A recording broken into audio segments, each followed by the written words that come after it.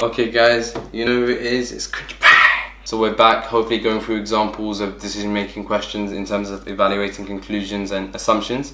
So let me not bore you, let's get straight into the questions because that's what you're here for. And okay, so with me on the iPad, now these statements here, from all round fruits on the farm are orange, all the way to all green fruits cannot be round.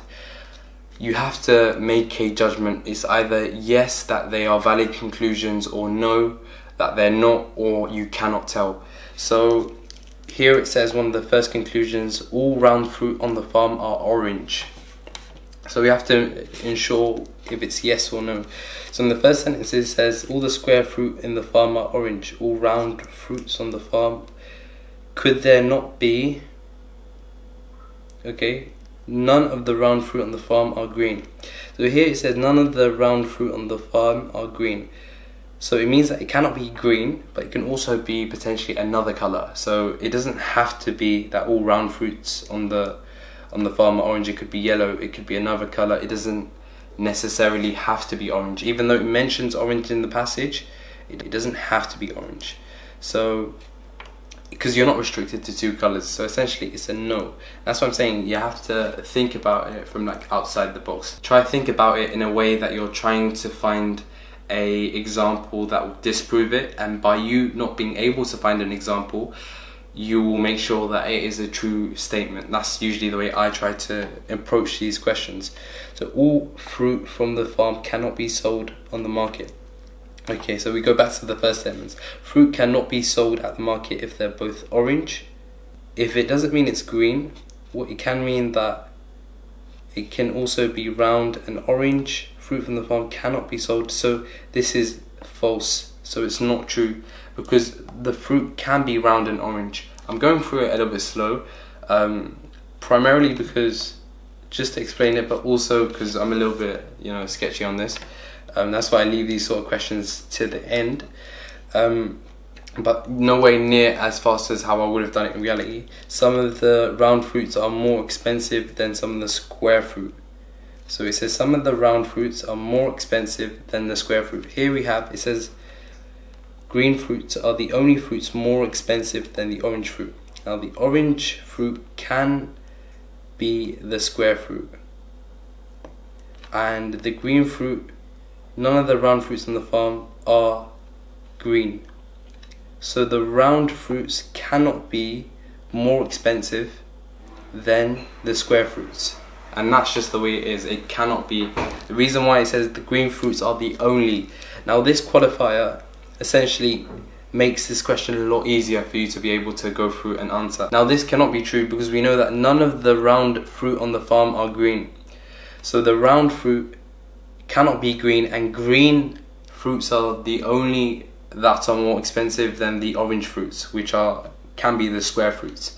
So remember, no, no, no. Any fruit more expensive than the orange fruit cannot be sold in the market. We know that any fruit that is sold in the market has to be a green fruit. Now we know that the square fruits on the farm are orange, all the square fruits. Here there's another clarifier, so here's another clarifier. Now we know that all the square fruits in the market are orange.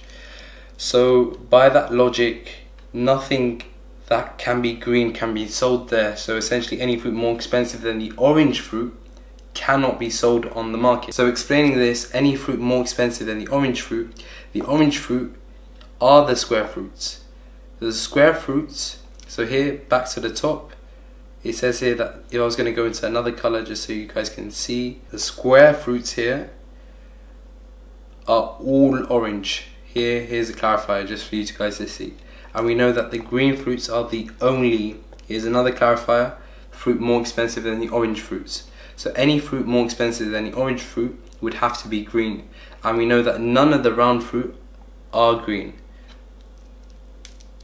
Therefore, we know that any fruit more expensive than the orange fruit cannot be sold in the market because any round fruit cannot be green. So it has to be the case that nothing can be sold. Hence it is the case, and this statement is true.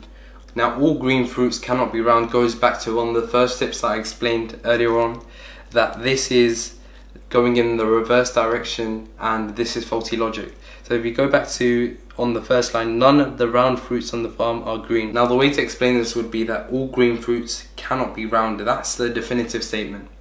Now one, it doesn't make sense to us, so we know that something might be wrong. That's not a technical approach in answering this, but this is, you have to bring in your intuition as well.